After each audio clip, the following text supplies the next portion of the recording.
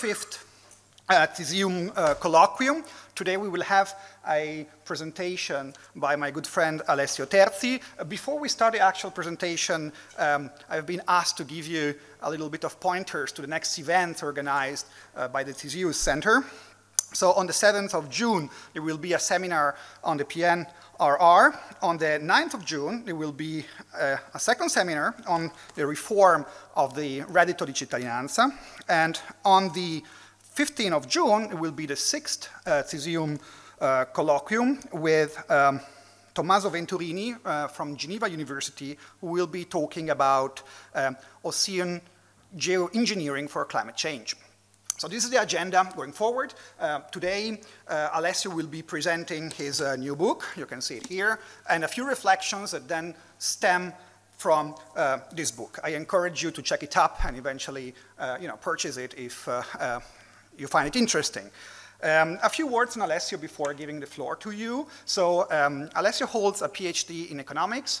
His research focused on the determinants of growth, okay, and how we can causally identify growth. We actually have been colleagues for a very short amount of time. We first met at the Hertie School of Governance, where he did his PhD. And after the Hertie School, or during your Hertie School period, actually, you went for a Fulbright scholarship at Harvard, where you worked with some prominent scholars there, including Danny Roderick, among others. And then also during your PhD, if I'm not mistaken, you had a research position at the European Central Bank, developing an index of European integration, which I still, time to time, use. Is actually one of the most useful resources on European integration I've found over the years. What else? Today, Alessio is a researcher at the European Commission, and also has his own independent agenda to explore the challenges of humanity, let's say. And this book, I think, represents well a good part of his thinking. But without further ado, I will let you the floor for about 40 minutes.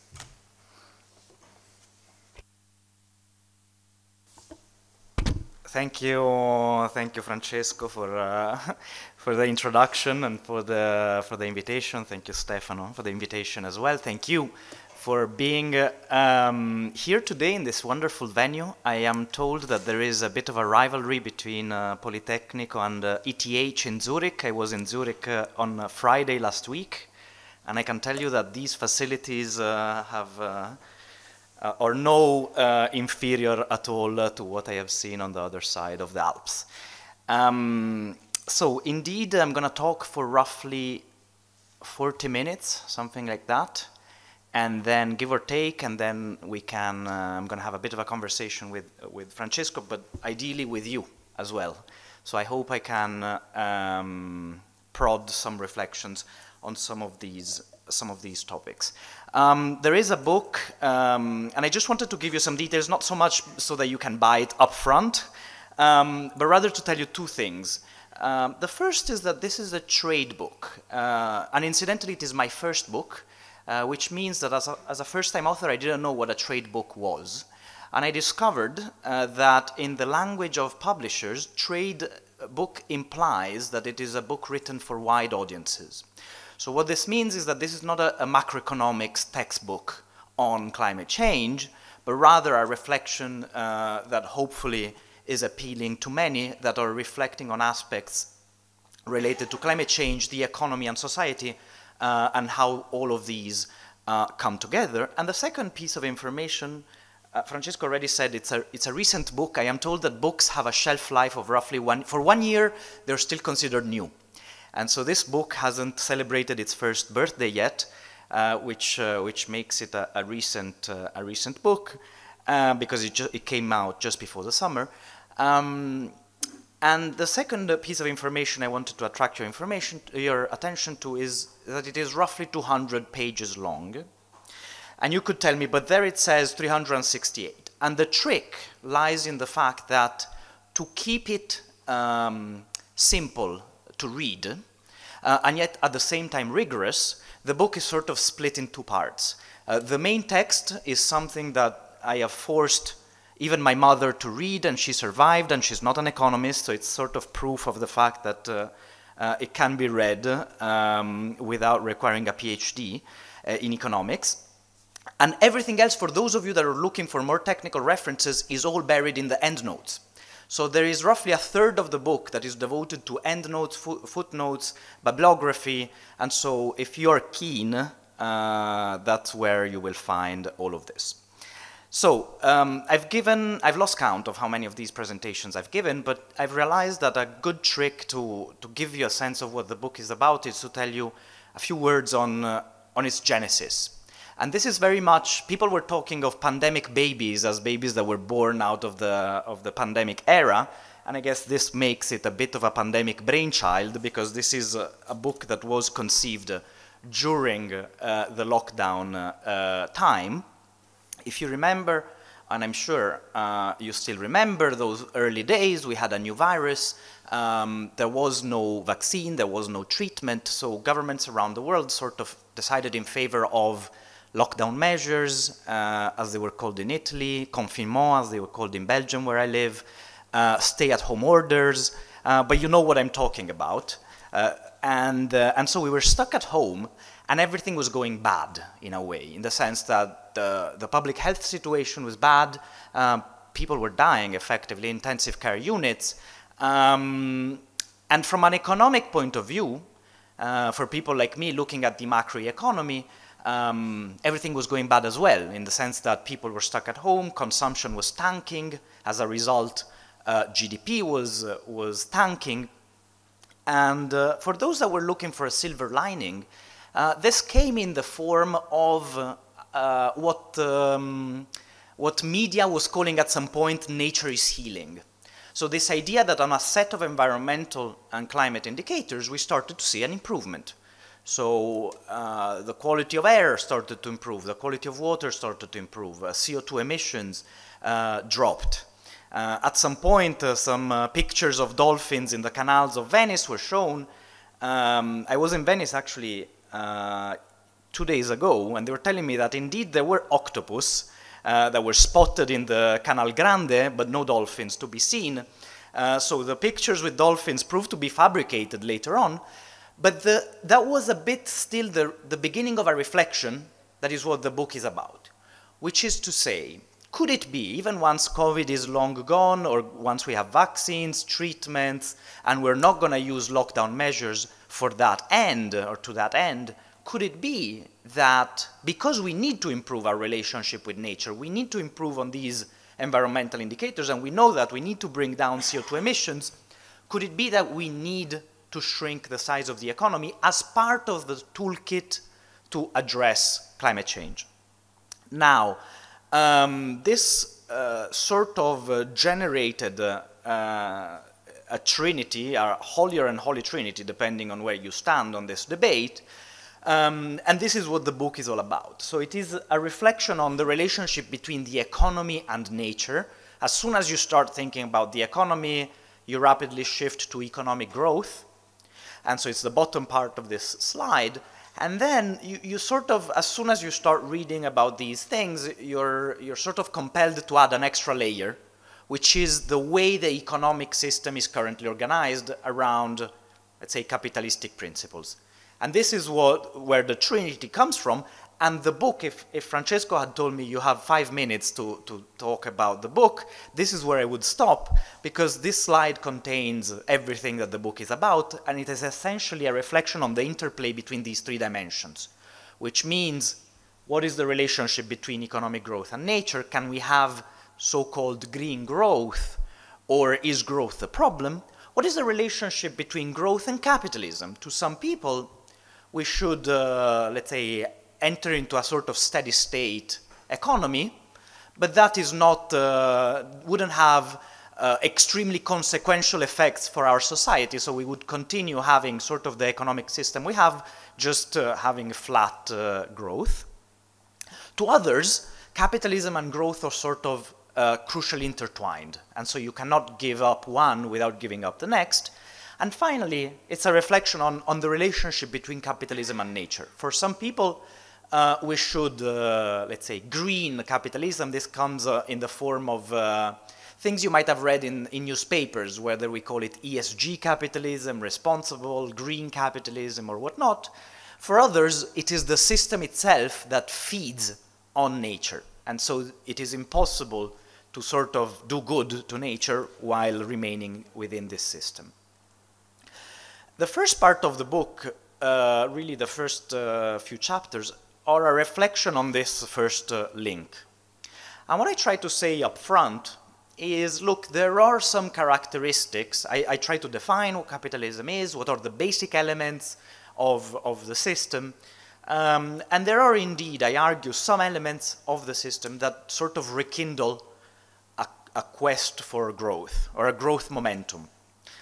And I don't want to jump to any conclusion in the first part of the book, but rather I use this to say, look, I often speak, I try to go outside of the usual settings. I don't speak only to economists, and to a variety of people. I speak to, and in particular, natural scientists, often people that are really genuinely concerned about the environment or fighting climate change, and we're talking all things climate, and they tell me, we need a list of things.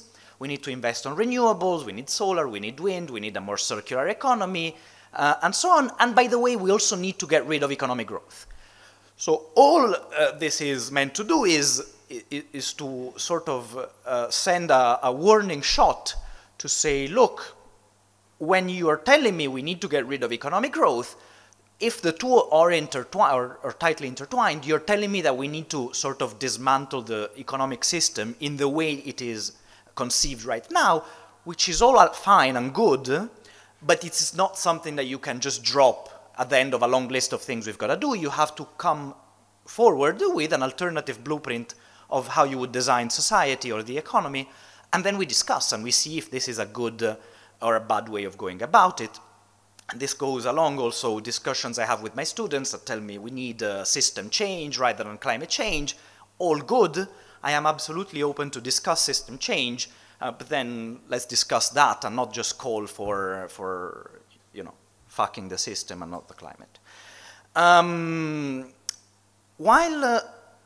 While writing this book, I realized that, or actually I knew that, economists are often despised among social scientists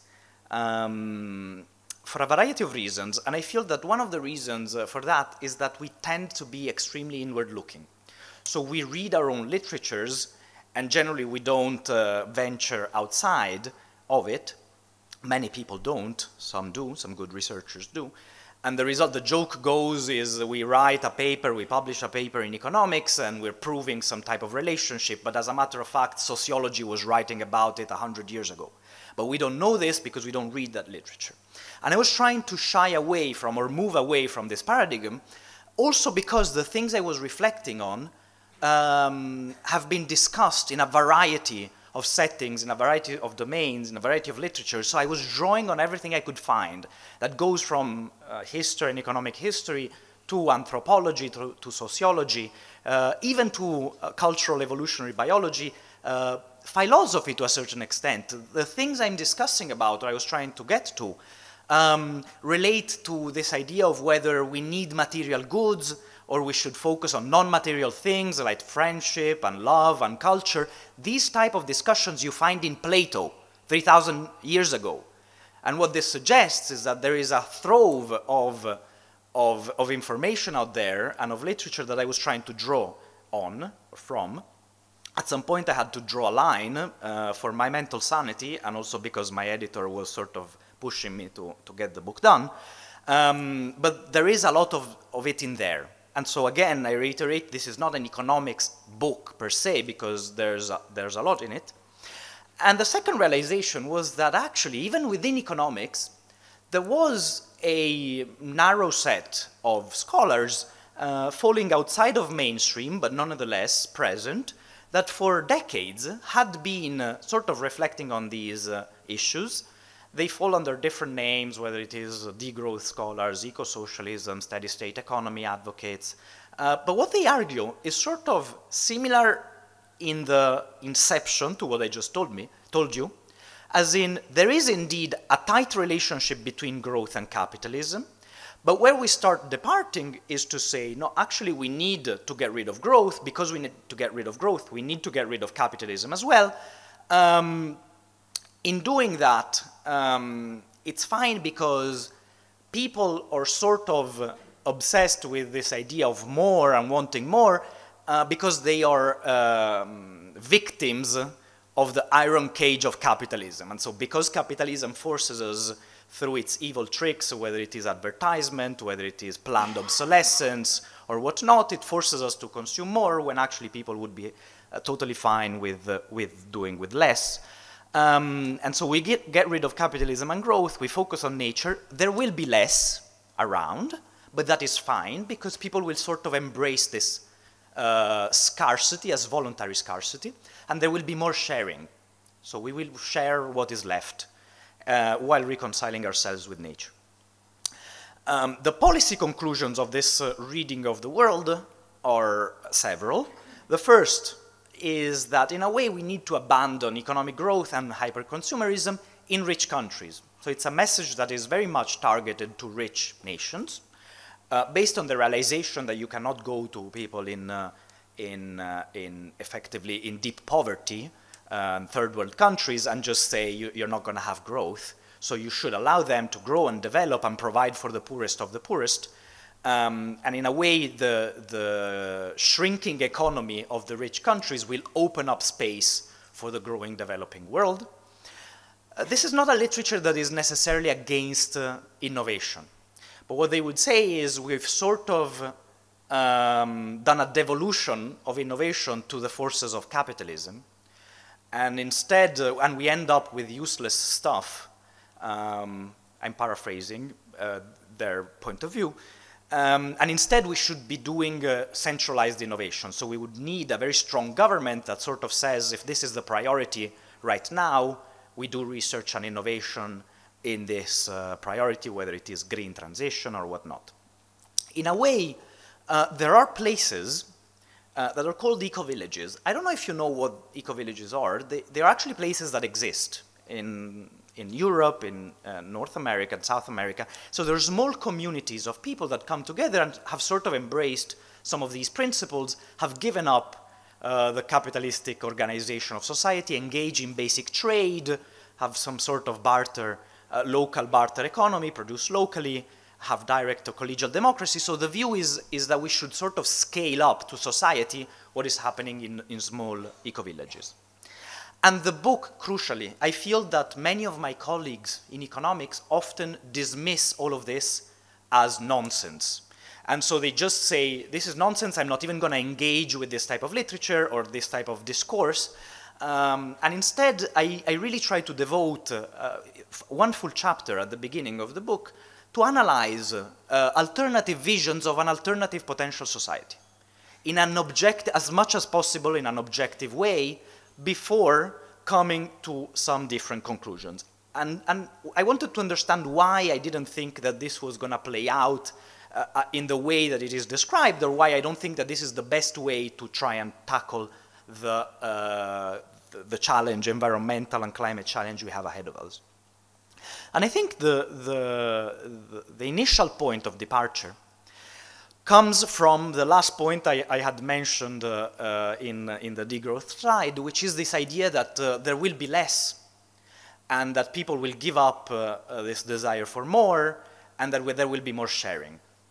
And rather, I try to make the point in the book by drawing on a variety of literatures, of examples, and so on, to say, look, in an environment where resources are scarce, redistribution becomes actually harder. It doesn't become easier.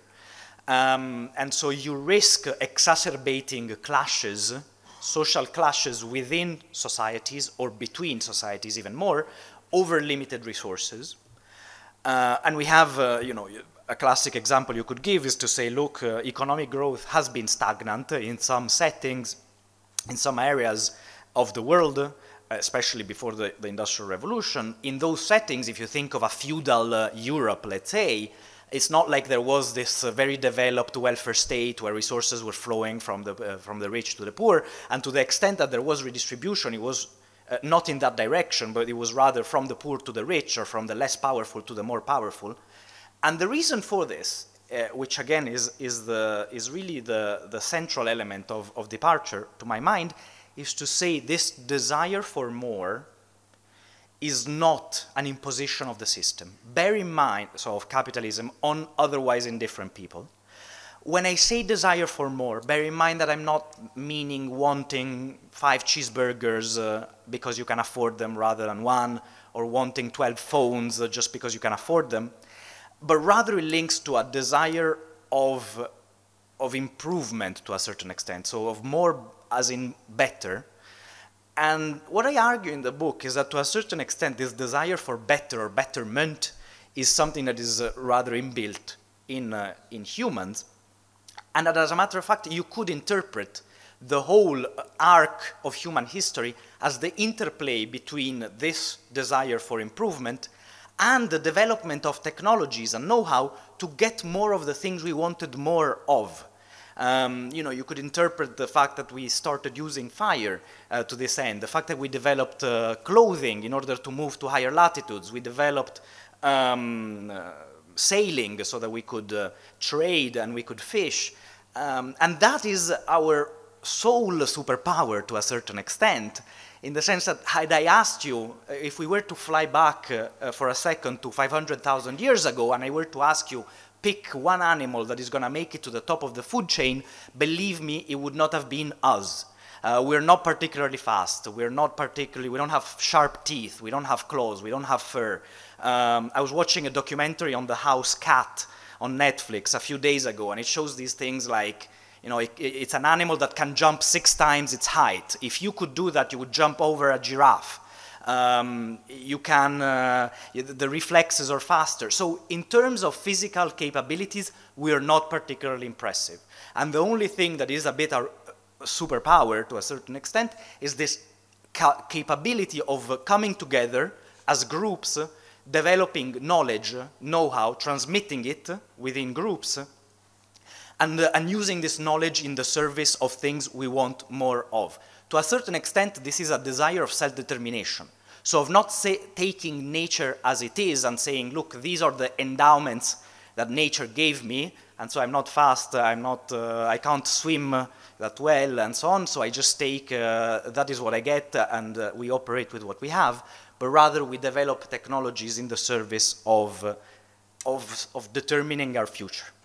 To a certain extent, you know, you could stretch the fact that we do incredible feats. We set ourselves some limits, and we try to smash these limits, which is a characteristic of humanity, or to a certain extent exclusive to humanity in this, to this extent.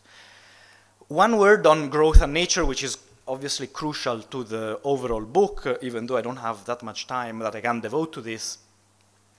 What I try to say there is, look, growth is not something that started recently. Growth is not something that started with the Industrial Revolution. It is not something that started in the moment in which we started burning fossil fuels.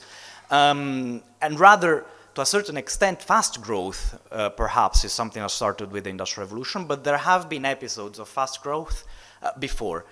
Growth interpreted as the interplay, as I was saying, of technology and the production of, or the servicing of needs and wants, effectively stretching the boundaries of possibility.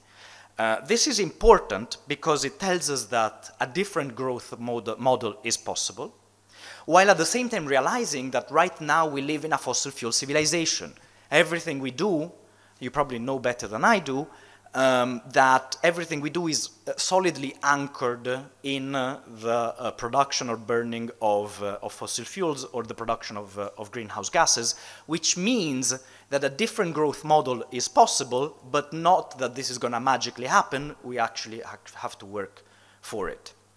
The overarching conclusion of the book is to say, look, to a certain extent, we're going to have to use, once more, the one superpower we have, as I was describing it, which is the development of new technologies, of innovation and know-how in the service of the need of the moment, which to a certain extent right now is improving our relationship with nature, intended in loose terms, or decarbonizing our economy, or improving its circularity, and so on. And so to my mind, we will be using this one thing that we're good at to achieve that goal. Capitalism within this framework has many problems. As a system, in particular, it has problems related to inequalities. On its own, it has a tendency, a centripetal tendency to accumulate capital in the hands of few, or effectively to generate strong inequalities, which is why you constantly need policies to try and compensate this, whether it is competition policy, whether it is redistribution, and so on. So we're constantly struggling on that dimension, but if there is one thing that it is good at, it is fostering innovation. And so what I wonder in the book is, are there ways, rather than dreaming of smashing the system, with all the societal soul-searching that would follow, are there ways in which we can reorient the system towards our needs? So this is not a call to say, sit back, relax, everything is fine, and the magical forces of capitalism are going to solve the day. They will not.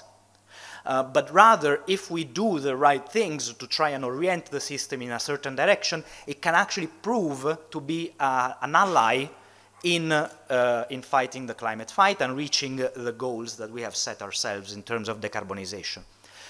There is, of course, a lot that governments can do to this end. To a certain extent, and there is a discussion about that, there's a discussion on carbon pricing, there's a discussion on regulation, there's a discussion on industrial policy, on public investment.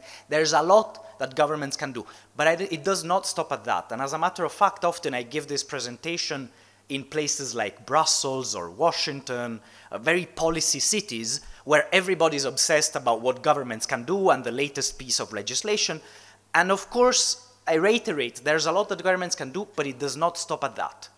And so the green transition cannot happen just because people like me sit in Brussels and from there they sort of do a top-down transition.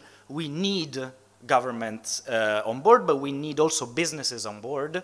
And there is a discussion about that. And there is crucially a discussion on what citizens can do, which are also consumers, which are also employees often. And so they can foster change from within. And that's why I talk of something that is closer to a whole-of-nation approach rather than a policy agenda to reach a green world. To my mind, what we have ahead of us is something, I became, in the process of writing the book, I became very fond of, Francesco knows, I became almost obsessive with economic history. And the reason for that is that I scout in history and economic history for lessons of previous eras that we can use to sort of educate ourselves on the challenges that we have ahead of us and try to use them also when planning policies to achieve our goals. And to my mind, we are right now at the cusp of something that resembles an industrial revolution in green flavor. And the reason why I say this sort of links to what I was saying before, which is because everything is linked to greenhouse gases right now, the whole of production, the whole of consumption, transport, housing, agriculture, and so on, it means, and we want to reach net zero, it means that we're trying to transform completely our economy. And there are precedents in history for similar scale of transformations, and these are coincide with industrial revolution. One important point to note is that when these things happen, some countries, some companies, some skill sets, some nations emerge as winners because they manage to crack the technologies that are going to power the future economy. Others remain stuck in technologies that will be rapidly perceived as old, antiquated, lower quality, and you end up being on the loser side. And that is something that is important to keep in mind. Another way to look at this is of course, what we're trying to do is not only an industrial revolution, but an industrial revolution against a timeline.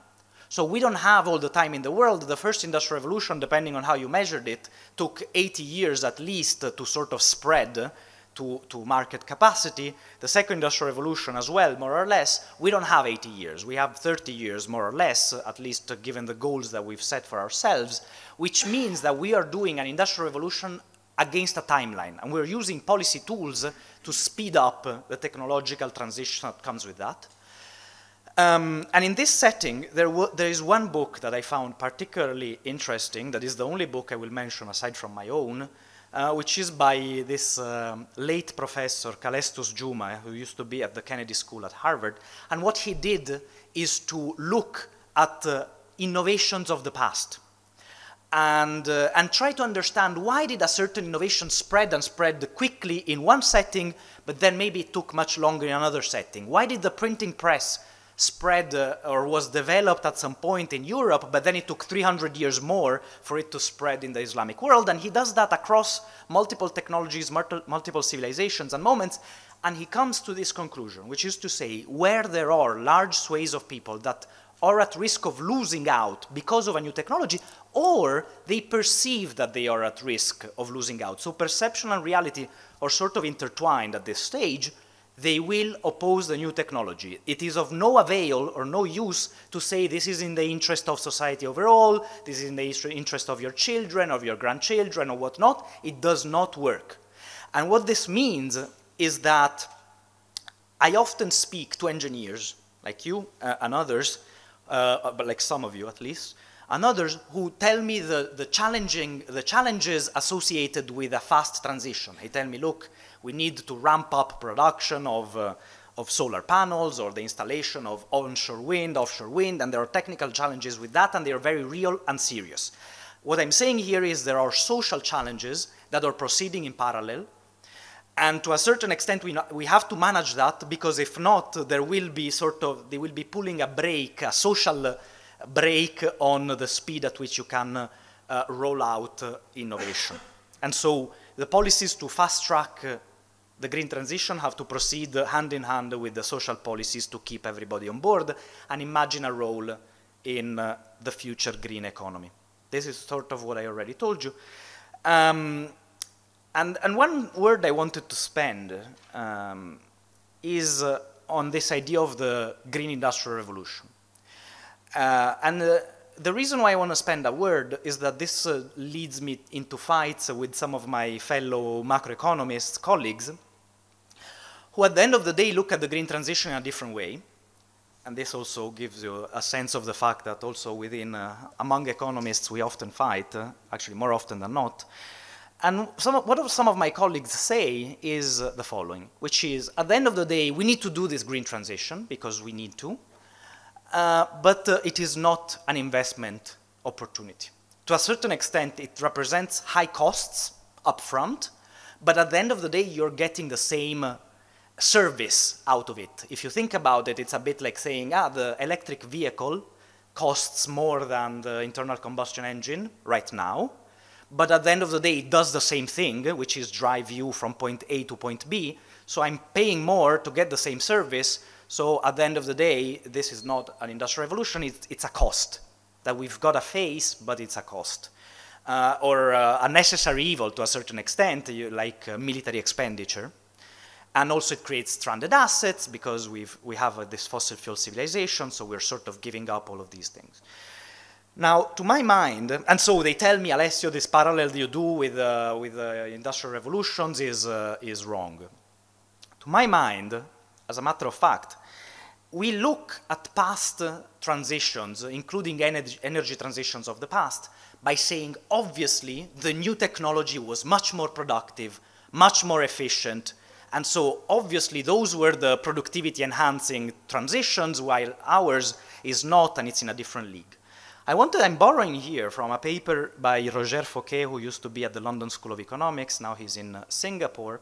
And what he does is he looks at energy transitions of the past. He does so, again, across a variety of transitions, whether it is residential coal to gas and heating, animals to steam, steam to electricity, and so on, to say, look, in all of these settings, we assume right now that the new technology was much more productive, much better than the previous alternative, but as a matter of fact, at the beginning, they were not. And the reason for this is that actually it requires a big investment up front, and then improvement, and then eventually the new technology becomes cheaper, and when it becomes cheaper, it gets rolled out throughout society. To give you an example from the previous line, from the first line of the previous slide, so the transition from residential coal to gas and heating, if we look at London, which is what he does in that paper, how did it happen? It happened because of an environmental shock to a certain extent, the famous Great Smog of London, basically a time between the 5th and the 9th of December 1952. For environmental reasons, or meteorological reasons, the weather was such that air was stagnant. Everybody was using coal in heating, diesel for cars, and effectively this generated a thick smog whereby you couldn't see more than 1 meter out. People died to the extent of 10 to 12,000, depending on the estimate, within 3 days. To give you an extent, 100,000 had respiratory problems following that. This was a great shock. What it means is that people who could afford it, those more well-off, started to see coal as an inferior option because it was dirty, because it required storage at home, whatever it was, and they started seeing methane as superior. Methane at the beginning was extremely expensive. There was no infrastructure. There was nothing. So richer households started to effectively adopt the new technology, which was expensive. As they were doing that, they started laying out the infrastructure. At some point, the new option became the better option, the cheaper option, and that's when you sort of saw the transition happen for everybody progressively. Likewise, another case study on steamships. We assume that the steamship is obviously faster and better and more productive than the previous one. As a matter of fact, the first steamships were so inefficient. The engine was inefficient first, so they were very heavy. And second, there was no infrastructure, so you had to load your ship with a lot of coal because you couldn't find coal that you would reload along the path, which meant that the initial steamships were not more productive, they were not much faster, and they were not better than the new alternative, and rather, because there was an initial investment, it then became better. Which means that even if we look at the Industrial Revolution per se, even in industrial revolutions, initially, if we look at the first Industrial Revolution, effectively, yes, we had the steam engines, and we had the more massive use of coal and mechanization, but the factory did not exist. If you do not have a factory and you have the steam engine, you don't know how to use it, or you have mechanized cotton spinning, but you don't have sort of the box to use this thing and scale it up. So initially, there are papers that show productivity was not higher. The same thing for the second Industrial Revolution. On the surface of it, what was it? It was a transition from steam to electricity. Is it better? It is just one, okay, you're using one energy source for another. What does it change? Nothing. But actually it changes because it then allowed, in a secondary wave of innovation, to move from the line shaft, which is what the picture shows you on the right, to effectively the assembly line. So you could rearrange machinery inside the factory to improve immensely productivity. And therefore it means that you have to look out for secondary waves of innovation. I feel that a lot of people are considering the green transition as sort of an end of technological history. We're doing this transition from one energy source to another, and that's the end of the story. But as a matter of fact, there are huge, to my mind, and I'm not alone in this, there are huge scopes for secondary innovation.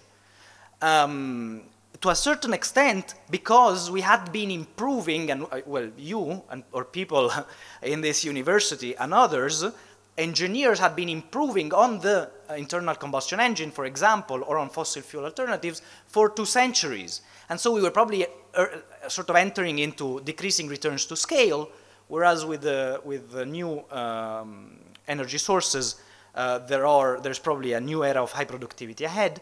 To a certain extent, we're already seeing energy costs being lower than the fossil fuel alternative with solar, with wind. And this, again, the fact that we are sourcing with new energy sources, we have cheap energy, is sort of boosting productivity across the economy. I feel the sight of Francesco on my back as I approach the end of the presentation. There is a lot more in the book, which obviously I couldn't go into.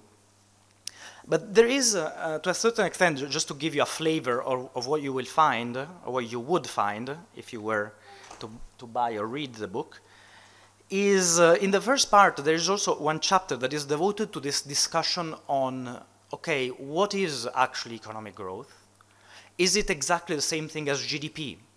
Does it, to a certain extent, how does this relate to well-being? You know that there are a lot of discussions on moving beyond GDP or GDP measuring stuff that we don't really care about. And so there's a wide discussion on that, and again, we can go more into the details of it, and a bit also the interplay between economic growth and liberal democracy. I have given you a presentation that makes me sound like I'm traveling at 50,000 miles from Earth, talking about evolutionary biology, the invention of fire, or whatnot. As a matter of fact, the book has that, and there is a historical dimension to it, but it's also quite practical. In part reflecting my double or triple personality as someone that works in a policy institution, but at the same time also affiliated with universities, in contact with think tanks, so I constantly change hats, and this is reflected in the book. And one of these practical chapters is a zoom in on Italy, taken as an example of a country that, not by policy design, but sort of by accident, has entered into a sort of steady state environment, as you probably know or have realized, as in a country that entered into stagnant growth, economic growth in per capita terms over the last 3 decades. And the reason why I use Italy as a case study is to say, look, I sort of show what are the negative dynamics that are unleashed in the moment in which you enter into this steady state environment, in particular, if you are alone in doing this. So if other countries continue powering ahead and you do not. And so there's a reflection on that. There is a reflection, speaking of other countries, of course, you know, climate change has a global dimension to it. And very often I hear people, and rightly so, tell me it's a global problem, it requires a global solution. Now, I could not shy away from having one chapter on this aspect, and in particular what I try to say is, what can we credibly expect in terms of cooperation between countries in the face of climate change? To many people, climate change represents a common challenge, and therefore a bit like a common foe. I'm a great fan of these science fiction movies, so it's a bit like the aliens coming in Independence Day. So we have a common enemy, humanity joins forces and fights the common enemy together. As a matter of fact, in this chapter I say, look, there is scope for international cooperation, but it is not going to play out exactly that way, and because of it, we shouldn't expect humanity to join forces anytime soon. As you have realized, innovation is central to my way of looking at things and how we will attack the problem of climate change. And there is a discussion there precisely on how innovation comes about. And I am often accused, I'm already going to say it up front, that often people accuse me of this nasty word that is techno-optimist, techno-optimism, which is to say, well, they would say, you are this optimism prophet, and your church is one that waits for a technology god to appear and magically save the day, which makes innovation sound like something that happens very much by accident, like a bit of a randomic process. And so if we're lucky, a new technology pops up, and then it helps save the day, and if we're unlucky, then it does not. And what I try to argue in the chapter is that actually it is much more of a deterministic feature rather than an aleatory process, and that innovation responds to the needs of the moment. And if the need of the moment becomes decarbonization or decarbonizing, it will respond to that. To a certain extent, you could argue that the development of mRNA vaccines for COVID is a bit the reflection of that, as in to say, when something becomes a global priority or an immense priority, funds and attention get funneled to the priority of the moment, and that's when innovation breakthroughs are made. And finally, I've given you a story that is very much along the lines of, yeah, we need government, we need business, we need citizens on board. There is a chapter that discusses what that means. So I don't keep at that abstract level, but I'm not going to say what's in there, because if not, it would be a spoiler to the movie, to the book. Thank you very much.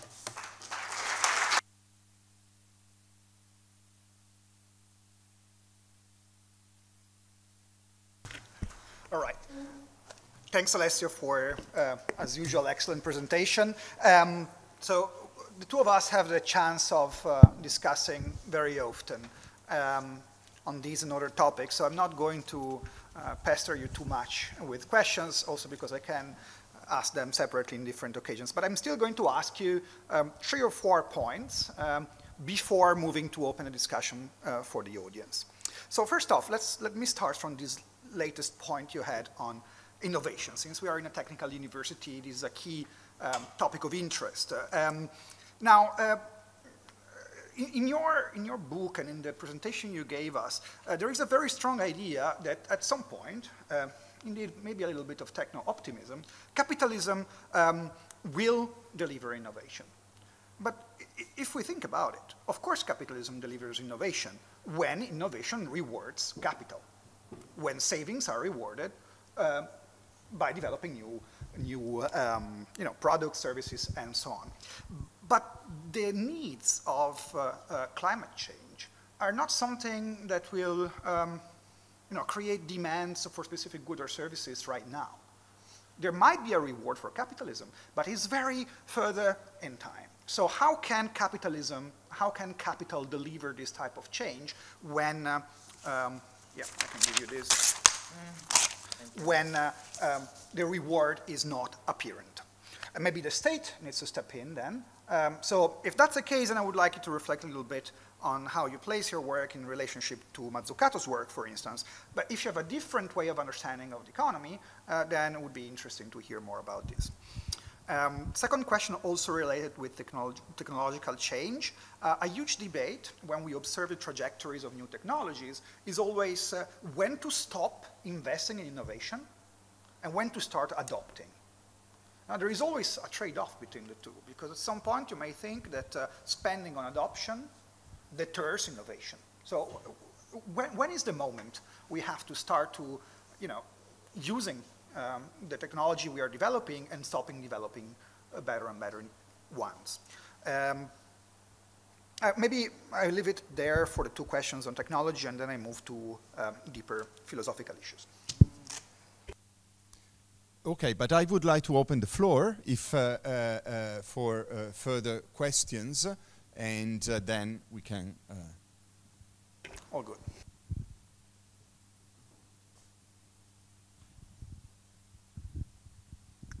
Thank you.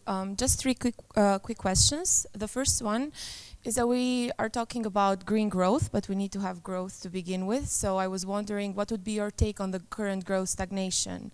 So there are different opinions on that, and I was wondering, what's your take on it? The second thing is about the sailing ship effect. So yeah, we actually do see it also now. I mean, for example, in the automotive engineering, we do see that cars are getting better as they are introducing the new stuff. But more eco-friendly stuff, the current carbon is getting better. But the problem is that, is it taking too long for it to take place? Like, what's the issue there? And the third and final question is regarding experimental evidence. I mean, of course, it's the very nature of the field, right? You cannot do many experimental stuff. You just have some thought experiments, but we do have one for green growth. It's South Korea. I don't know if you're familiar with the case. And to my understanding, it is the only one that is like massive scale. Like they had $10 billion stimulus package for like 19 million green jobs. But the current understanding is that it largely failed. And I'm wondering if your take, was it like a lack of seriousness, even though central government was involved? Was it a systematic issue of implementation? And it is like a, let's say, advanced capitalist country, which is similar to what you're referring to. Thank you. Would you like to answer or collect more questions, as you prefer?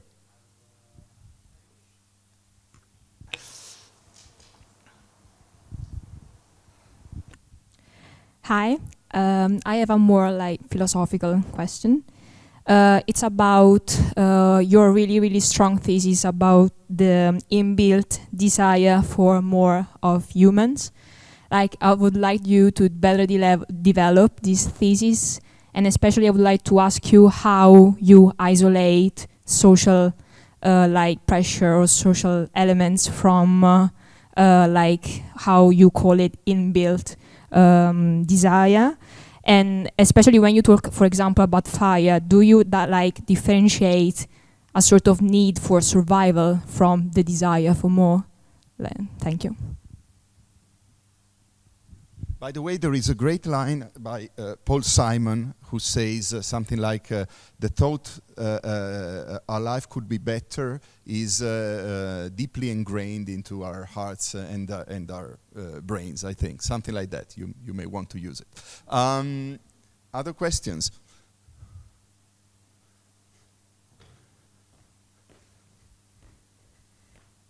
Then you stop me when you want to answer. I'll start answering, and then we go on this side. So a bunch of testimony to the quality of the institution. I often feel I get always the same questions, and this time I didn't, which is a good thing. On Francesco, on your point on capital being rewarded and the reward being far in time, and so things not sort of playing out or not working, and the need for government. Yes, to a certain extent you have that, even though the sort of theory of change I have in mind is one that goes as follows, which is to say we have already people, a small cohort, but that is fine, within society, that is sort of willing to pay a green premium for new green technologies. And that is sort of all you need, in the sense that I don't need the full conversion of everybody waking up tomorrow and thinking that they're willing to devote their whole life to the green transition. But you need a small cohort of early starters or early adopters, and those sort of kickstart the process. Because if you have those, then you have firms that are attracted by the potential of selling new green products to that cohort and make some profits.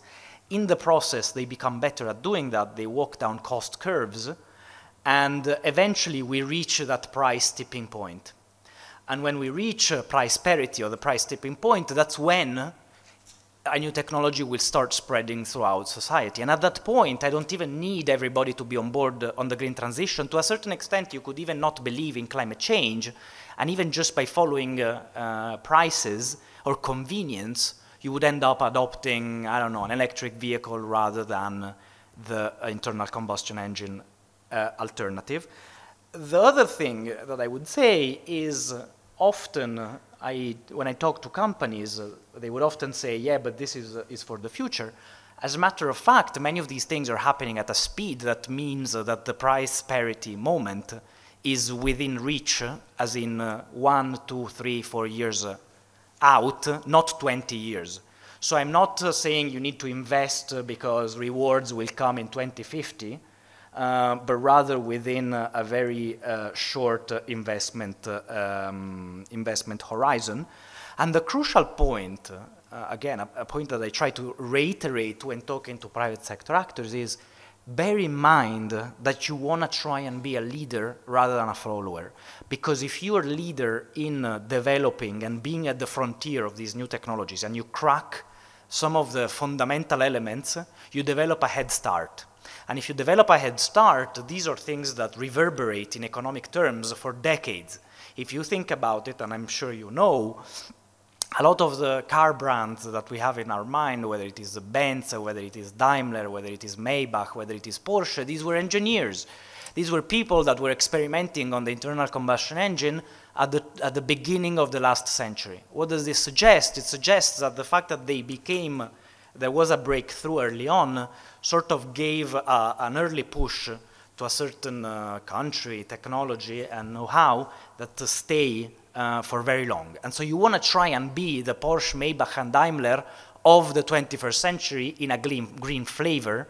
And that's why it is important to try and be a leader, even, let's say, if you're focusing on profits narrowly and not doing the greater good, the good of society, and so on. So even a narrow focus on profits and making money is smart money in trying to be a leader on this field. Nonetheless, it's true that for some technologies are still far from market. And I'm thinking the classic example is aviation. Another example often given is the production of cement or things like this that are not close to being on the market. And because of that, those are elements where you might want governments stepping in more and funding research, which is still at a basic research level, let's say. And so that is an argument for government to intervene. Given you're asking how I see the role of government in innovation more broadly, and how this relates to the work of Mariana Mazzucato, I feel that often the literature I engage with is sort of twisting Mazzucato's arm into making her say things she's not. As in, she, in her books and her literature, is saying, look, governments have a role, and look at the Apollo missions, look at DARPA in helping develop key innovations, and I have no problem with that. So recognizing that governments do have a role in fostering innovation is all fine and good, but stretching it to the extent of saying, look, governments can do innovation on their own and alone, and they don't need private market forces, is a step too far, which she doesn't make as an argument. And I would also, again, linking to what you were saying in terms of adoption, I would separate the development and the deployment of innovation. And I feel like governments are good, particularly in the first part. So in the development part, where they can foster research and programs like Apollo missions and DARPA and so on, and the classic example Mazzucato gives is say things like, you look at your smartphone, everything that makes your smartphone smart was developed by DARPA, whether it is Siri, touch screen, GPS, the internet to a certain extent. But what makes the smartphone the technology that developed at the fastest speed possibly in technological history is the fact that then private sector actors, whether it is Steve Jobs and other providers later on, sort of took this raw innovation, transformed it into something that was usable by a consumer, and then sort of the race between different companies is what made it available, usable, fast, and to a certain extent cheap. And so I would separate between the two dimensions. Then the question on the current growth stagnation is a very good question, and to a certain extent, if you see, as I do, innovation and growth, long-term growth, because I'm not talking about GDP going up in the third quarter by 0.4%, I'm not so much interested in that. I'm looking at the longer-term dimension, and when you do that, innovation and innovation capacity and growth are effectively the same thing. And to my mind, there is a whole discussion on whether innovation is slowing down. And scholars are sort of battling on whether innovation is slowing down, and you have the Robert Gordon view of the world, which sort of says, the big innovation was in the 20s, 30s, 40s. This was an unprecedented and impossible to replicate era of crucial technologies, whether it was indoor plumbing, whether it was electricity, whether it was the telegraph, whether it was aviation. These were effectively technologies that changed completely the world, and they can no longer be replicated. And so even the internet or whatnot, they're not going to be able to replicate that. I mean, I see his point, but to a certain extent, I have a hard time seeing when you place them again, in the long arc of history. I don't understand why that would be the end of technology and innovation, and why future technologies will not be so as well. And again, what we're trying to do is foster an acceleration in innovation. And so we should see that in growth figures as well. A related debate is whether we're measuring growth in the right way. And so there are I think, what's his name? Eric Brynjolfsson at MIT, who says we're mismeasuring, in particular, the digital economy. And because we're mismeasuring that, we're sort of using the wrong indicator to measure growth, and that is what is explaining this stagnation. Yes, innovation, but it takes too long. I mean, yes, and to a certain extent, this also moderates, perhaps. You already accused me of optimism, And this sort of moderates that call in the sense of saying, look, I even receive students to my courses at the end of the course come to me and they're like, so are we gonna make it? I'm like, are we gonna make it what? As in, climate change and fighting climate change is not the final of the World Cup, whether either you win or you lose, but rather it is a continuous process, and we're trying to achieve, we've set for ourselves some political goals to a certain extent. So at the intersection of climate change and politics, we agreed that 1.5 degrees Celsius above pre-industrial levels is, let's say, the political goal we've given to ourselves. It is not optimal. So it's not like it's ideal that the temperature has gone up by 1.5. And in any case, every extra degree or tenth of a degree matters. So if we don't make it to 1.5, staying below 1.6 is better than 1.7, which is better than 1.8, and so on. And effectively, what is gonna be a battle between a changing climate, which is already happening, and technology that is being developed. And it is the interplay of this horse race that will determine effectively the type of world we live in and the extent to which we will, let's say, a scarcity will materialize, or technology will help us address this, both in mitigation and adaptation. So the faster we are, the better. And so that would be my answer. On South Korea, I have to say I'm not an expert enough to comment on what went wrong with their experiment. I love the philosophical question, so I'm all for philosophy and philosophical questions. I am told at times that I go into the high grass too much with the philosophy in the book, so I'm glad that somebody appreciates or might appreciate. And I think that it's a very good question. And you're saying, okay, but how do we isolate the social dimension? To a certain extent, I don't, which is why I bring in the sociology component, which is to say, in part, the desire for more does originate from an emulation effect, and an emulation effect in the sense that you have the richer, the most successful, the whatever, however you call prestige and define prestige, and prestige has been defined in different ways throughout different eras. Maybe now it's Messi, and before it was the emperor. To my mind, it's irrelevant, but there is, let's say, people who adopt initial behaviors, and then there is a sort of imitation effect that is inbuilt. And so you have an interplay of wanting to stand out and wanting to fit in. So, an advanced cohort that adopts behaviors or new things or new objects to signal status and prestige, and a set of followers that effectively imitate. I think it is the intersection of these two dynamics that, to my mind, and to a certain extent, determine this constant desire for more, which we have seen throughout different societies. So again, it is not something that started with consumerism, with hyper-consumerism, with after the Second World War, or the First Industrial Revolution. It is something that we have seen throughout. Whereas I very much like this idea of do we want to separate between, let's say, the need for survival, and so needs that are real needs, and wants that are, the want of the moment and doesn't really matter.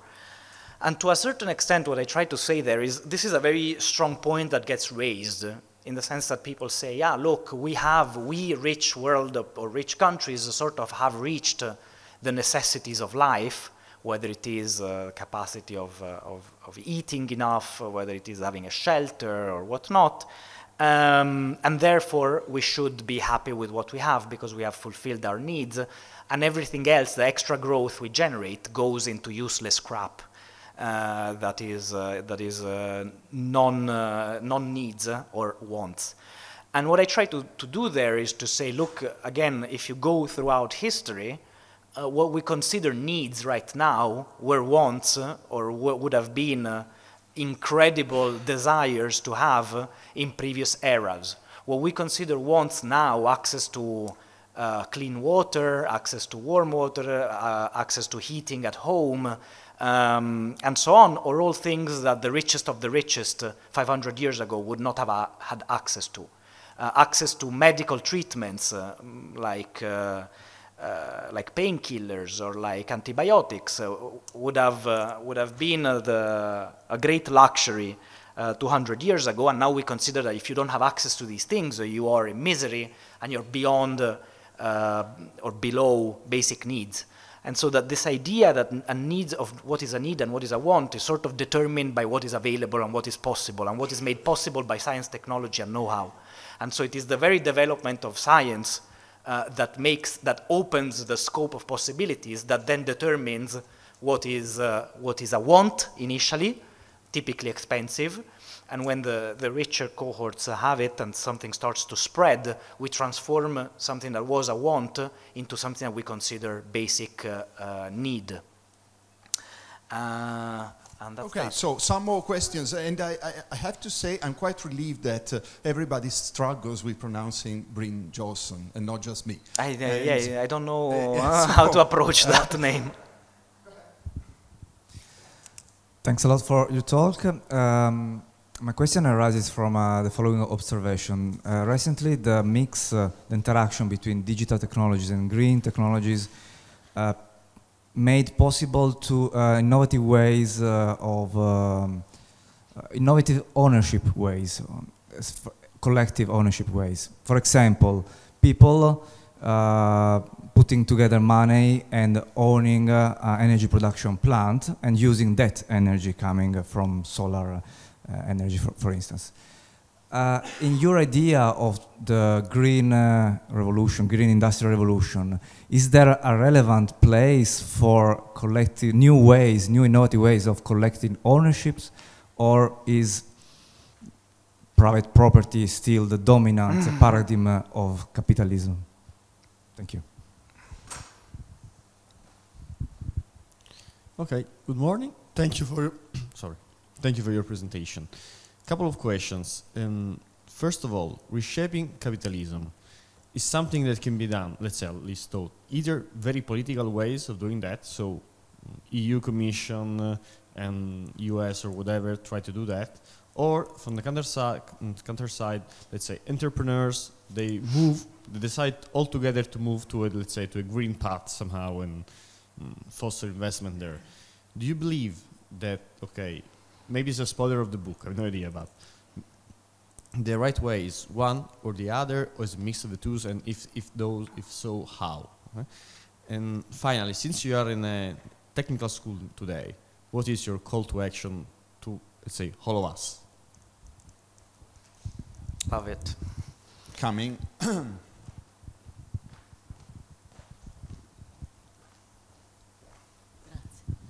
Thank you for your very stimulating presentation. I wanted to ask you if you consider the political dimension of innovation in this domain, because I heard that you've been speaking about governance of innovation and in a kind of way of, let's say, the relation between governs a different kind of, that could be national governance or national governments and technological innovation.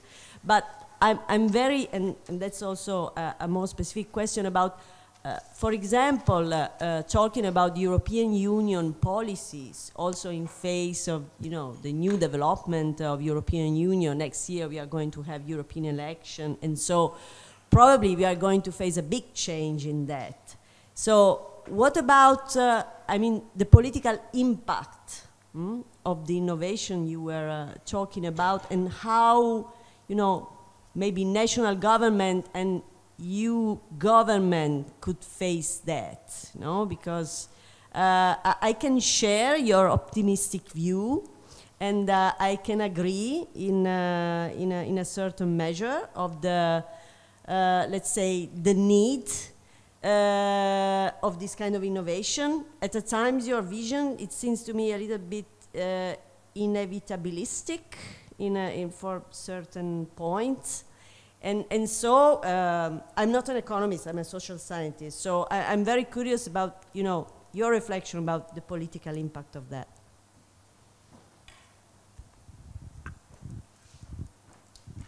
There are some more questions. Would you like to answer now or collect more questions?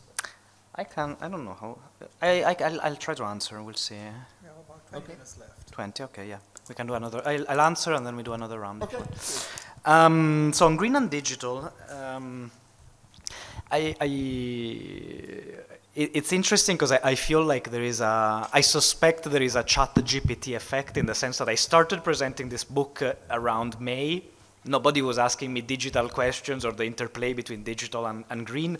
And then over the past few months, I often hear this idea of people asking me, okay, but how does AI or the digital AI, big data, or the digital transformation affect the green transition? What is the interplay between these two mega trends?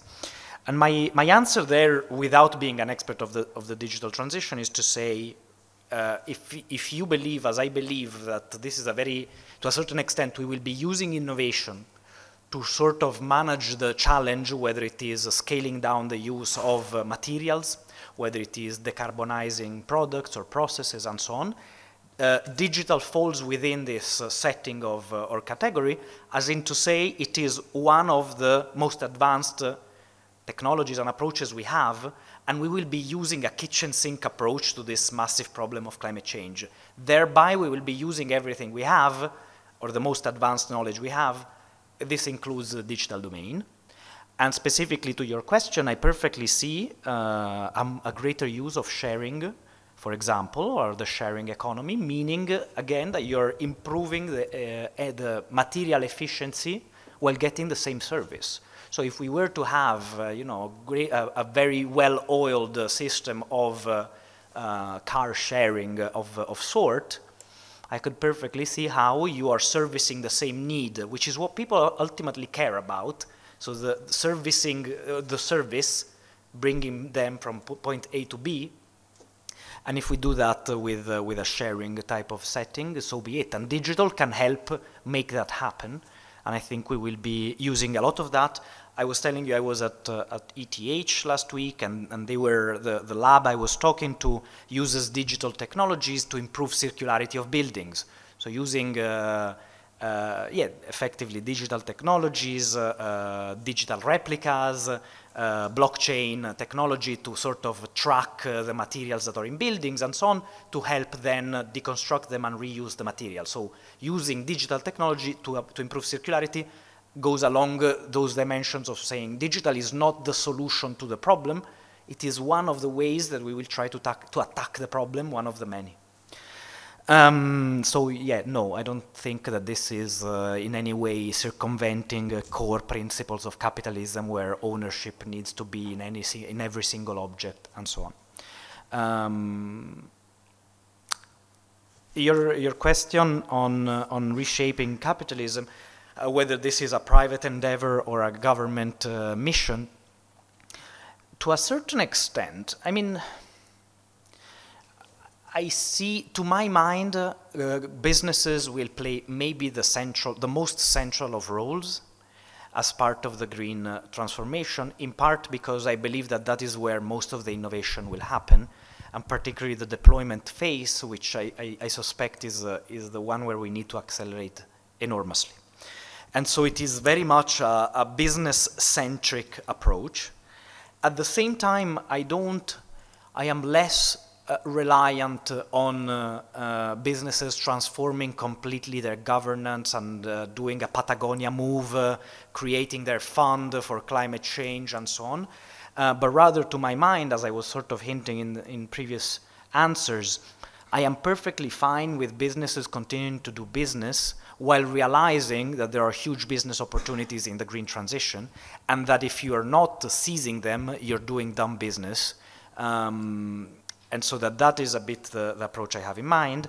Whereas the reshaping of capitalism I was mentioning in the book, or the subtitle of the book, relates more to the public dimension, which is to say we have grown up, or were born, in our case, in an era where capitalism was associated with certain features, whether it was small government, whether it was unfettered free trade, whether it was minimal regulation or whatnot.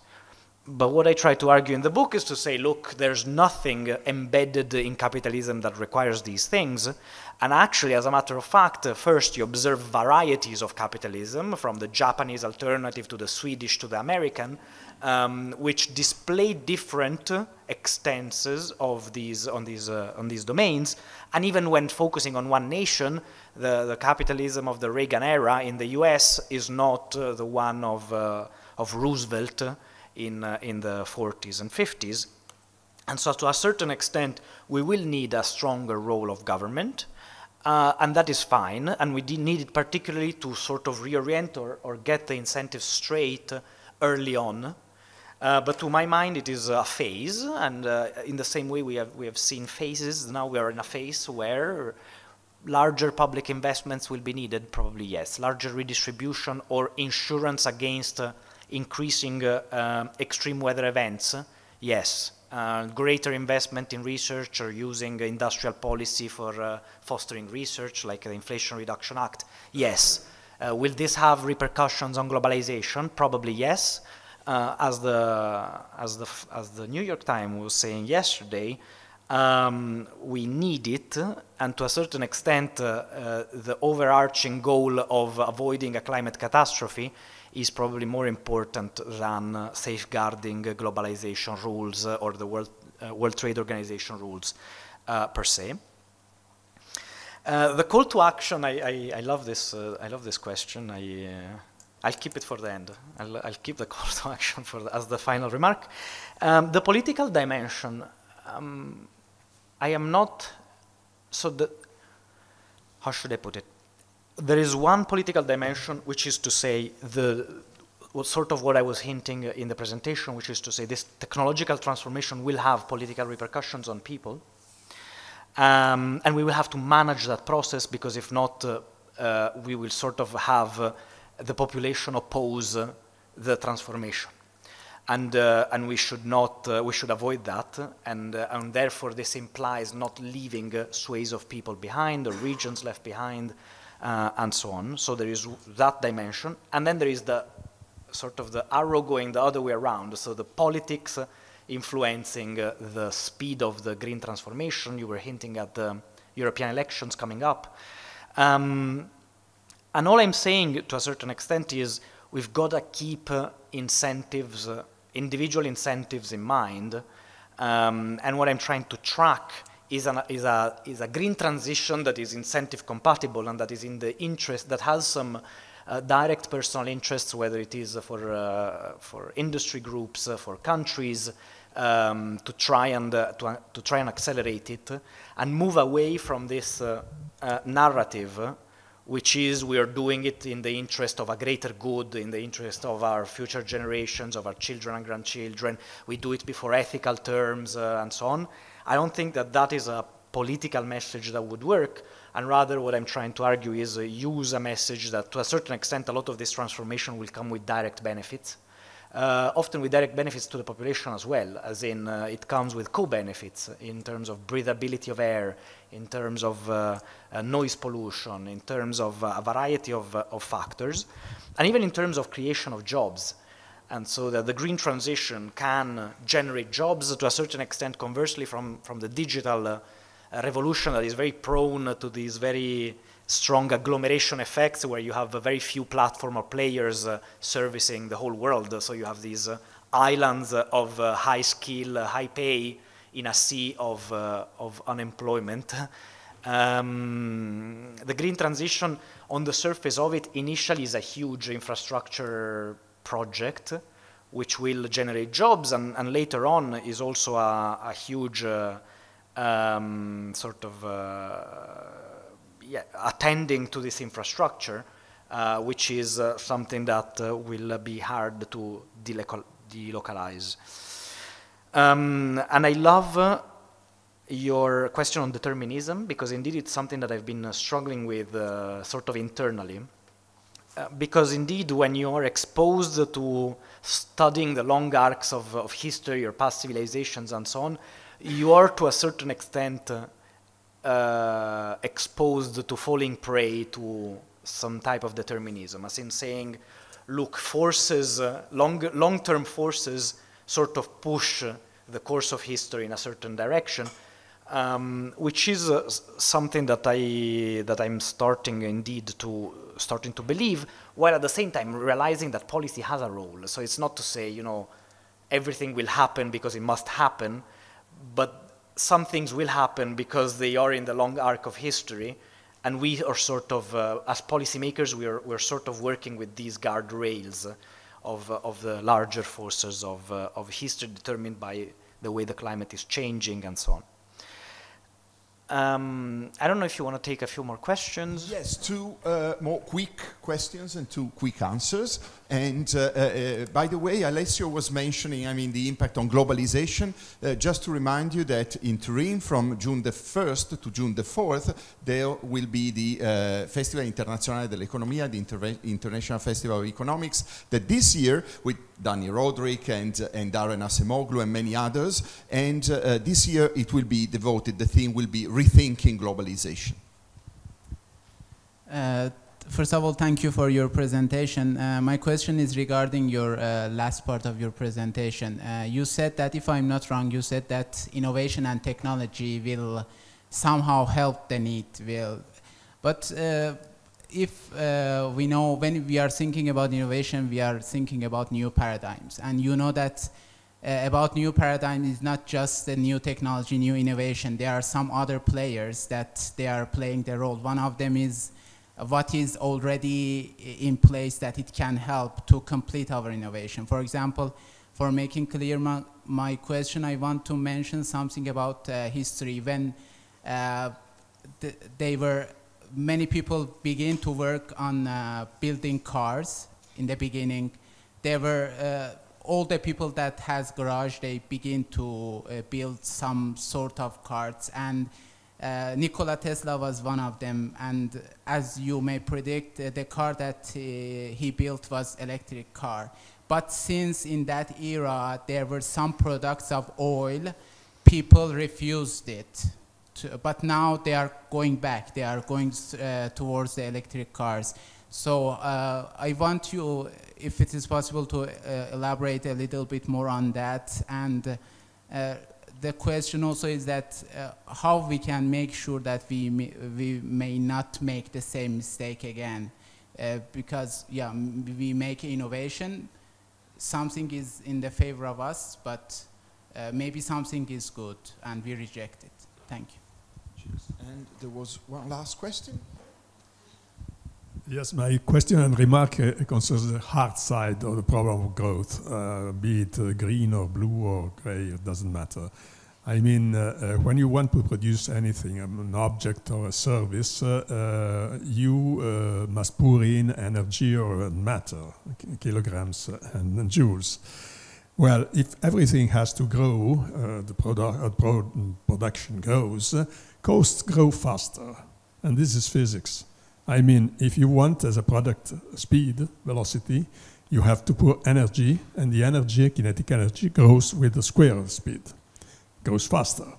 If you want in a circuit have to increase the current, well, of course, you have to pour in energy, but the energy you have to pour in grows with the square of the speed. So the result is that the difference between the product and the cost, material cost, for a while grows also, and everything, the advantage grows, it's okay, but you reach some point where abruptly the advantage drops to becoming even negative. So this is a global problem which we should have to face. How to do?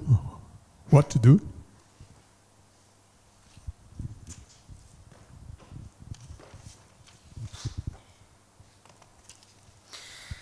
So it's great that you are 7 minutes. Okay. So it's great that you're mentioning the car example, because indeed it is an example that is mentioned in the book itself. And so to say, look, at the beginning of the car era in the early 1900s, there were effectively three technologies that were competing neck and neck. One was electric, you mentioned it, one was internal combustion engine, and the other was steam. And eventually, at the beginning, Manhattan had a service of taxis that was based on electric. It was an exchange of batteries, so you would leave one flat and get a new battery and sort of have that exchange. It was perfectly functional. Eventually, oil prevailed. And the question there is, why did oil prevail? And the reason, or what I argue in the book, is, look, it had some features that were considered favorable, positive, for the fact, for example, autonomy. And there were other features that were considered less relevant than we consider them today. So, for example, the exhaustion was considered as a minor nuisance, in part because there was no knowledge or concern about climate change.